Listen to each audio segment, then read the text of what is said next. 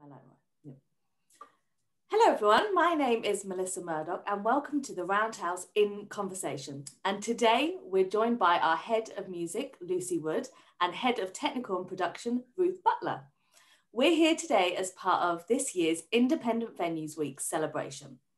This year has been a year like no other for venues and the whole industry. So we'll be talking to them about the impact on the Roundhouse and the sector and what change we hope to see post-pandemic. As I've said, my name is Melissa Murdoch and I'm a Senior Programme Manager here at the Roundhouse, and I run our programmes for entrepreneurs and freelancers. I'm a white female with big curly ginger hair, glasses, and I'm wearing a black polo. So welcome, Lucy and Ruth. Thank you. Hi. So let's start with some introductions about yourself and your role here at the Roundhouse. Lucy, if you'd like to go first. My name's Lucy Wood. I'm Head of Music at the Roundhouse. That means I look after our all of our music-related programmes for young people, all of our gigs during the year, and our festivals like In the Round and Rising. Amazing. Oh, and I'm a white female with glasses, brown hair, and a yellow polo. It's clearly Polo Day. It's Polo Day. Over to you, Ruth.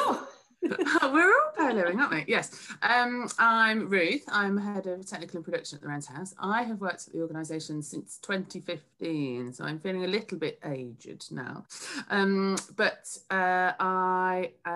My team deals with the delivery of pretty much everything. So not so much the YP stuff, but certainly all the music, events, performing arts, circus, opera, all of that, everything that comes through the doors, we deal with.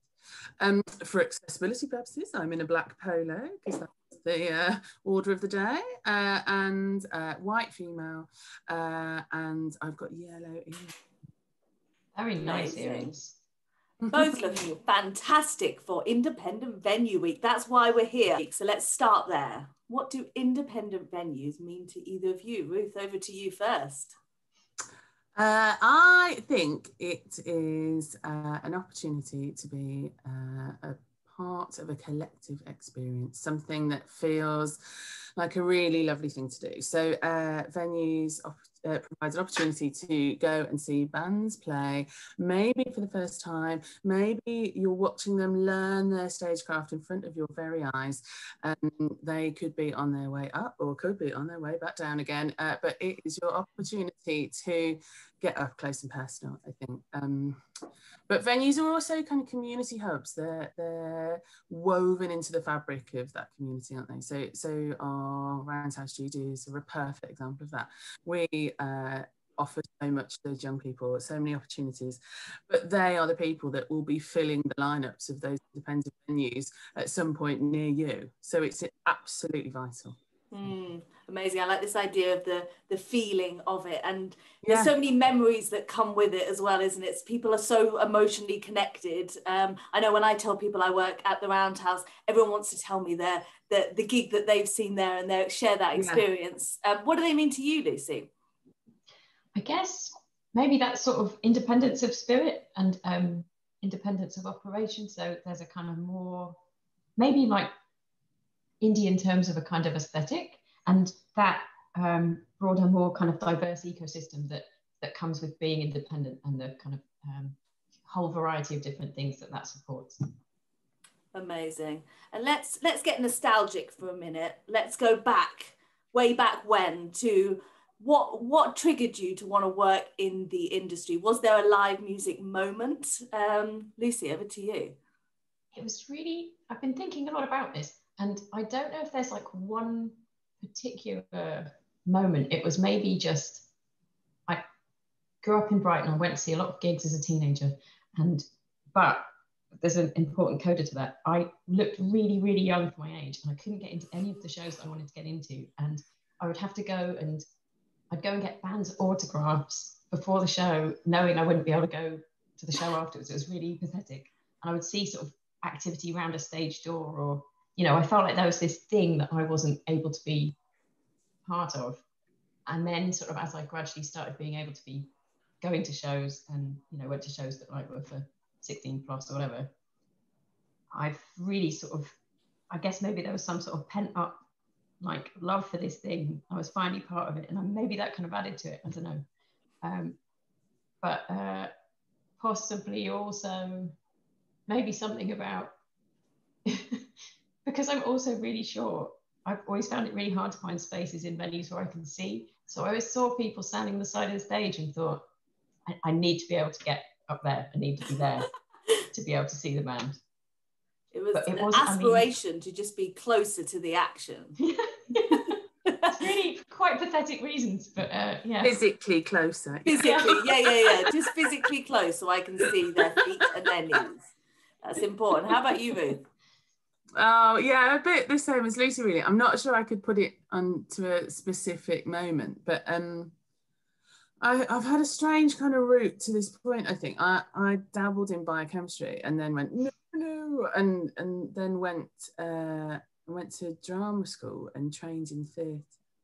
And but even that, I was like, this isn't really for me. I'm much closer than biochemistry, but I'm still not quite there. And so while I was there, I started looking at kind of arts festivals, and then that turned into music festivals. And then I found I was kind of there, and the thrill of it all was really suddenly tick the boxes. And knowing that you've been part of that, a very small part maybe, but knowing that you've been part of that is key.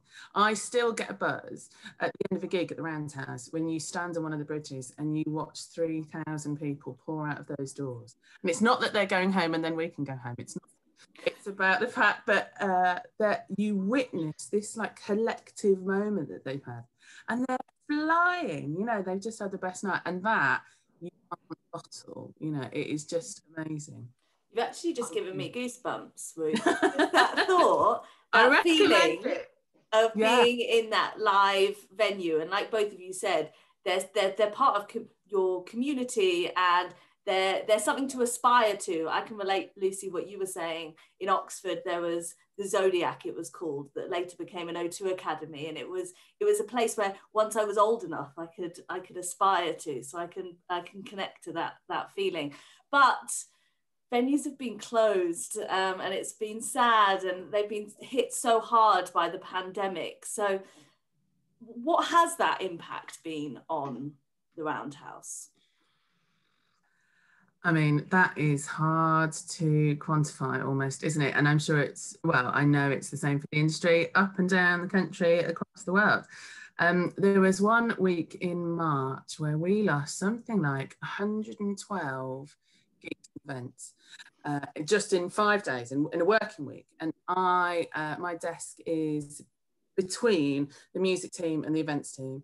And I was watching my colleagues, my friends, answer phone call after phone call after phone call, clients and promoters, and then saying, sorry, we're out. And that was in a couple of days before. So we could feel it happening before lockdown proper, if you like.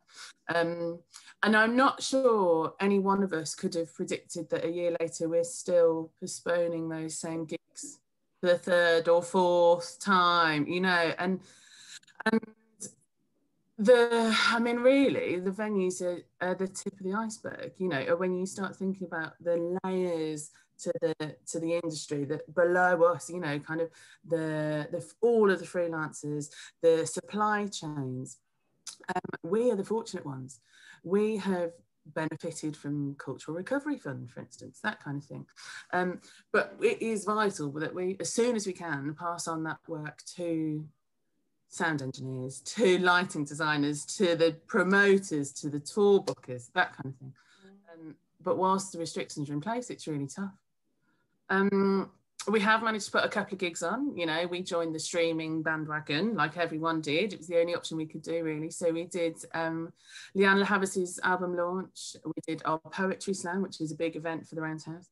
And we did some campaign stuff, like we shot the We Make Events music video. But I have to say, the brunt of the work has been responding to the ever-changing guidance, particularly around social distancing. It has been nigh on impossible to get the figures to the point that it's worthwhile doing that gig. You know, the payoff between the capacity versus ticket price, and they're still wanting to honour that, you know, never wanting prices to be huge because we can only get 50 people in, or whatever that number is a real battle and a real struggle. We are very fortunate that we have teams and teams of people at the Roundhouse to be able to churn that work out. I count of the number of versions I've written of the risk assessment, things like that. It's not been fun.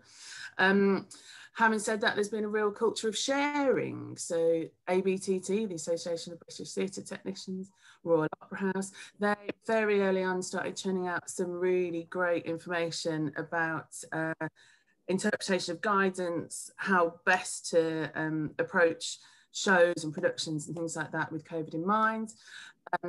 And although that sounds quite theatre related, actually independent venues, it's all applicable. So a little dig around, and you can always, it's all applicable, and you can find a way of doing it safely, I think.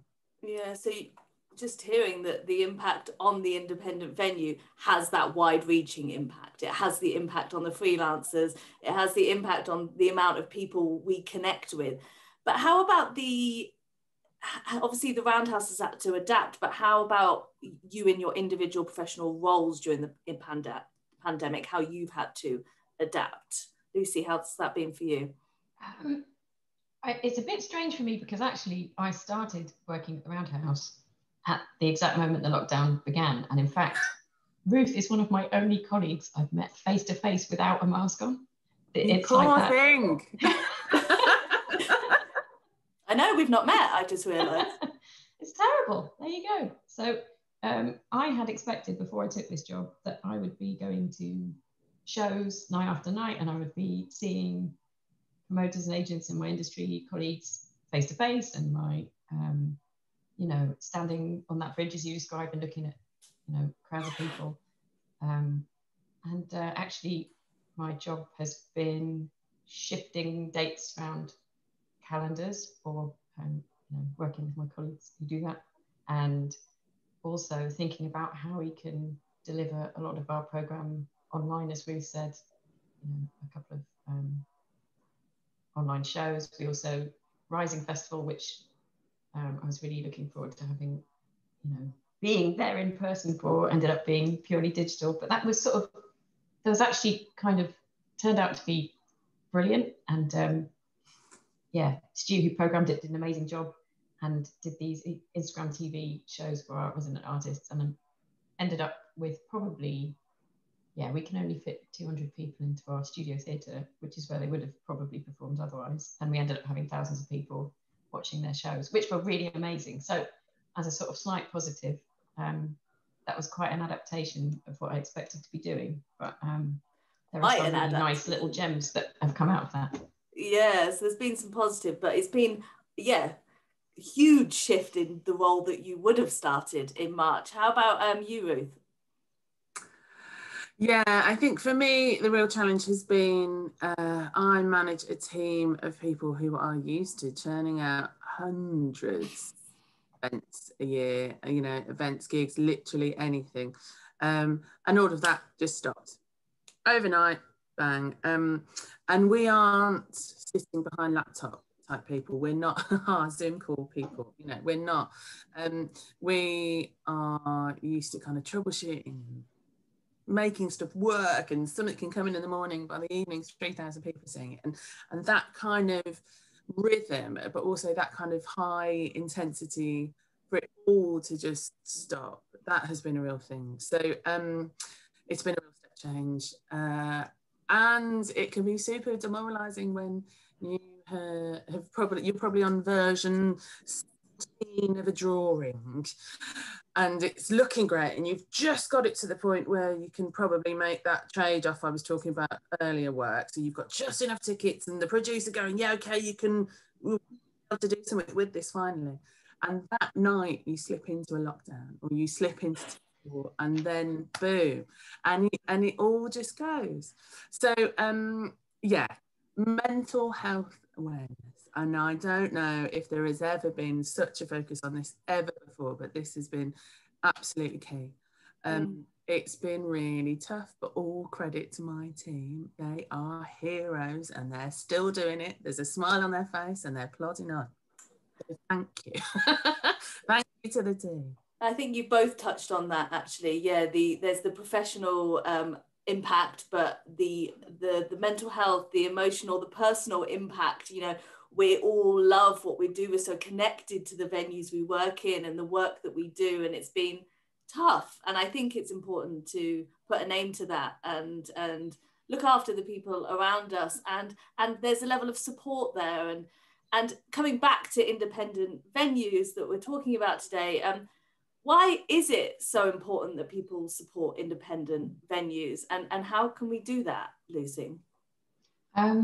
So independent venues are usually a kind of very community focused space, as Ruth said earlier, and they offer other services for local people. And the Roundhouse in particular, all the money that we make goes back to the work that we do supporting young people and the next generation of artists and people working in the industry, sort of on or off stage. So yeah, I think independents generally, and us in particular, really benefit from that kind of support, and we, you know, that good kind of emanates out more widely. And also, usually independent venues are quite often the sort of smaller spaces where musicians start out on their journey, as we said as well. So they get that opportunity to kind of practice performing live to an audience, and that's a kind of really critical stage in an artist's you know, live development and development as an artist. So it's really, yeah, without that kind of, I don't totally understand how you get from playing in your bedroom to, you know, headlining the O2 or whatever it is. So it's, yeah, it's about those stepping stones that they provide. And I guess given all of that, when shows are allowed to happen again, I think it's really important that people, you know, buy tickets through the venue's box office if you can, because that gives the venues valuable data that they can use to kind of send you info on other shows that might be relevant to you and help kind of promote their work. And there are also kind of campaigns and things where people can donate, which I'd encourage everyone to do. But yeah, get out there, buy tickets, turn up, drink beer, dance. Yes, you don't have to tell me, I'm ready, I'm raring to go. So I suppose everyone can keep getting nostalgic, keep keeping an eye on the venues that you love, and see what different competitions or things that they're doing to raise awareness for their venues. Now, yes, we heard about how the music industry is adapting, and whilst we are in a moment of difficulty, I suppose now is the time for meaningful change. So I was wondering, what changes do you think are important for our industry? Over to you, Ruth. Well, how can you not talk about digital broadcast and streaming right now? I mean, it has been a lifeline, hasn't it, for our industry? And we've got a team in-house, so we're very fortunate to have been able to furnish those gigs. But I think it's here to stay. I don't see how it can go anywhere now. You know, we are all desperate to be back in a room, rubbing shoulders with sweaty strangers. But I think that now we will be looking at gigs, you know, hundreds of miles away and going, can I still see it? Is it being streamed? Can I catch it somehow? I think we'd be daft to ignore that, really. It's a thing, isn't it? If venues aren't already doing it, I urge you to bolster your internet connections, continue looking at streaming platforms, you know, that kind of thing. It's not too late to start, and I think it's here to stay. I don't think it's going anywhere. Especially since everyone's put so much time and effort over the last year into making it work. Yeah. And as you said, it's an amazing way to reach more audiences and see more amazing music. How about you, Lucy? Where do you think change is coming and here to stay? Well, our lineups, you know, not just at the Roundhouse, across the board, I think have been not very diverse. And so I think we are making an effort. We need to work harder to attract promoters who are Black, people of colour, and women to come and put shows on at the Roundhouse and support them to do that. And I think that's going to, I think that's going to be an enduring change that lasts. And I hope that it's not just something that happens here. I hope it, goes more broadly than just independent venues. Yeah, definitely. Time for more diversity and more digital. Amazing. So as we're coming to an end of our chat, let's end on a moment of hope. So once live performances are allowed again, the doors are back open. Who are the first artists you would love to see perform, or what is the first, indie venue, apart from the Roundhouse, of course, that you're going to? How about you, Lucy? I guess my dream, it's probably not going to come true, but who knows? We can dream. Maybe Dolly Parton, Iggy Pop, Double Bill, Union Chapel. I've been getting very excited about both of them over lockdown. I've been listening to Iggy Pop's radio shows. He has amazing, plays all sorts of awesome stuff and talks about it in that laconic, cool way. And Dolly Parton is just, everything she does is magical gold. I couldn't love her more. And I did see her once at Glastonbury, but I would quite like to see her in a tiny venue. That would be quite magical. That would be amazing. Incredible. Fingers crossed. Yeah. How about you, Ruth? I want to go out with a night out with Lucy, don't you? Yeah, I'm there. Well, I've got 2 young kids, so a night out just feels like, COVID aside, feels like an absolute treat. But I want to go and see my friends' bands again.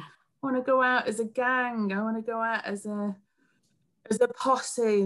And so I would have to say, my mate Paul, he's in a punk band, and his band is called Doing With Damage, and they are playing the Lexington at some point. Who knows when? At some point, there is a gig that's been permanently postponed. And so, I want to go there. I want cheap beer and good music and great company and an Uber home with no mask on. That's what I want. Well, I think that's maybe a little bit too far in the future. I know, yeah. Well, we can dream, can't we? It's the full experience, right? We want to get excited. We want to put our trainers on, but luckily not. We want to get beer over our clothes. We want to dance the night away. We want to have a kebab. We want to be back home. We want to have the buzz and talking about what we've just seen. It's the whole experience. Oh, well, I hope it's not too long until we can be back there. But for now, thank you to both of you for joining me today to talk about Independent Venue Week. Thank you.